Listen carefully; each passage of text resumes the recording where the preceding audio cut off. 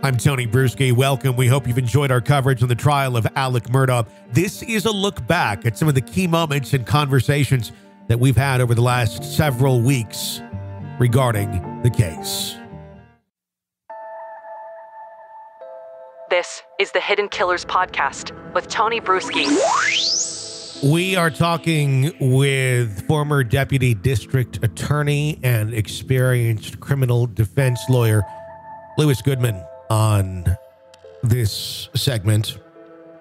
We're going to dive a little bit deeper into the evidence gathering because it's a very interesting argument that's being made on the defense of Alex Murdaugh. At one hand, saying we feel that it was sloppy and there wasn't enough that was done in terms of evidence gathering, while at the same hand saying everything that we have, we don't think a lot of it points to Alex.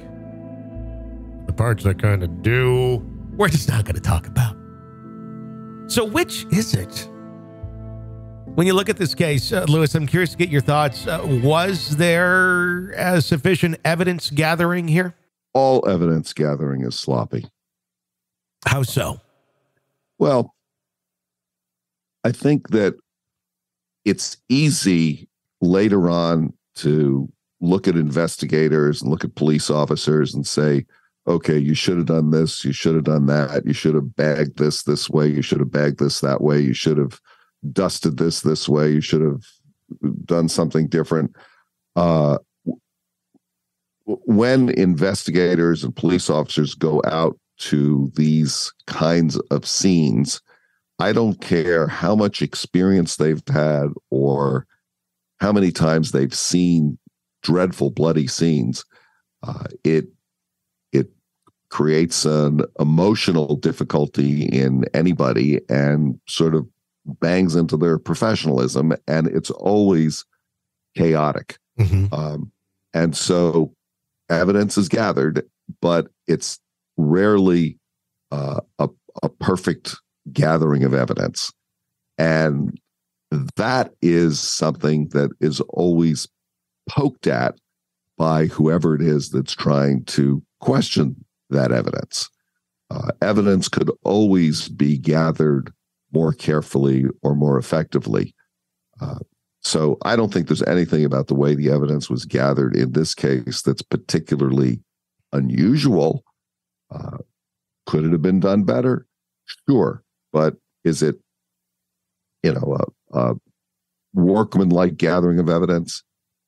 Yeah, I think that it is. And I think that the real problem for the defense here is how there really isn't any evidence that was gathered that tends to show somebody else was on that property during that very limited period of time that Mr. Murdaugh was away. I mean, we're only talking about an hour and a half to 2 hours. And that is an interesting point. There hasn't been anything showing anyone else. The only thing that I guess we could talk about is there was some other DNA, I guess, found under one of Maggie's fingernails. But that was it. There was no physical evidence on the property that showed anything. I guess one could argue maybe was it contaminated? Was there just too many people on the scene and maybe some of that went away or was undetectable?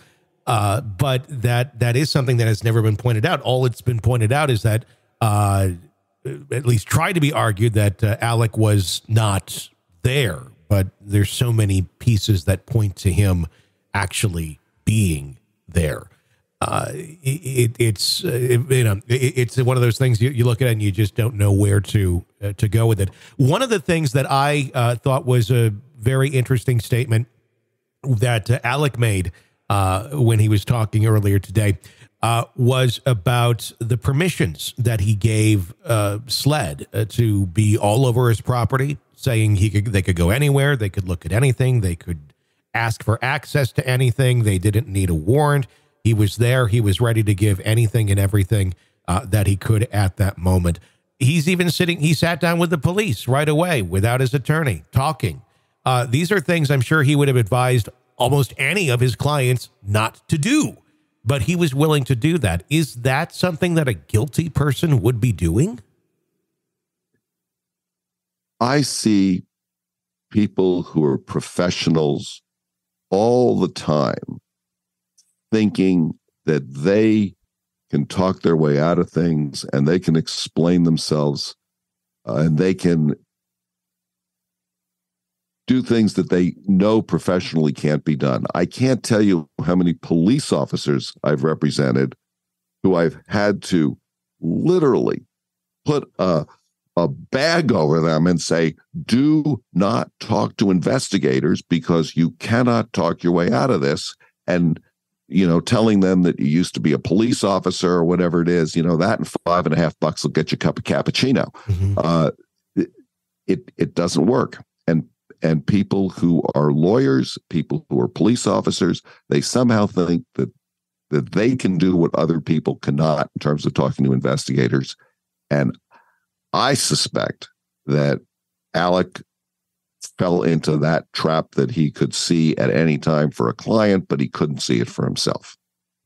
Do you think Alec is in that same trap right now when he's on the stand, that he thinks that he will be able to present this better than anyone else can, and going against the advice of his counsel, he's up there talking? I don't know what his counsel has advised him. I mean, he's certainly, as we've discussed, not a bad witness. I don't think he's so far hurt his case any. I think that he's, if anything, helped his case. Mm-hmm. There are certain things in this world that are known as client decisions. And the big client decisions are whether to take a deal or go to trial, whether to go to a jury trial or a bench trial. And if you do go to trial, whether you testify or you don't testify. Those are the big client decisions. And as an attorney, you can advise a client about testifying, and I don't know what advice he got about this or not, but Alec may very well say, look, I understand I'm in a lot of trouble here, and I really need to explain myself. Mm-hmm. And that is something that I'm willing to gamble on. I'm willing to roll the dice. I'm willing to spar with the prosecutor on things. But the question here is, do I spend the rest of my life in prison? And if I do spend the rest of my life in prison, do I want to say, well, I got here without ever giving myself a chance to get out of this on my own? Do you think Alec's testimony today, saying he lied and making that admission, was something that his defense knew about early on, or was that a bombshell that was dropped on them here towards the end of, look, guys, I lied about all this? Because half of their arguments were arguing his lies over the last several days or weeks. Oh, I think that they very clearly planned on admitting the lies and then moving on from that.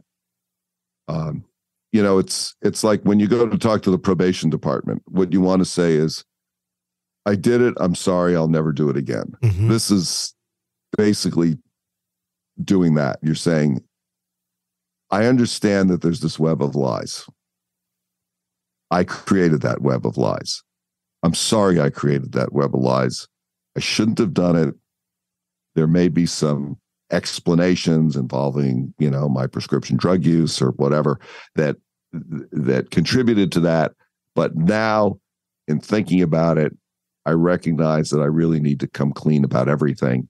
And one of the things I need to really come clean about is this web of lies. And I did it, and I'm sorry. And it's not going to happen again. And it's certainly not happening with respect to the really key question in the case as to whether or not I shot my wife and son. And that I didn't do. This is an examination of the hidden human condition. This is the Hidden Killers Podcast. The Hidden Killers Podcast. With Tony Bruschi. Lewis Goodman, thank you so much for joining us and giving us your insight. Lewis, former deputy district attorney in Alameda County, and also an experienced criminal defense lawyer. Always interesting to hear some insight from your perspective on these cases. We'd love to hear your perspective too. You can, of course, participate in our group Facebook page. There's a link in the episode description right here. Or you can call toll free and leave us your thoughts. You may use it in a future episode. 888-5-KILLER is that phone number. 888-554-5537 to share your thoughts with us. My name is Tony Bruschi. Press subscribe wherever you download podcasts. You don't miss any more of our continuing coverage into this case and all the cases that we're following for you right here with Hidden Killers and True Crime Today.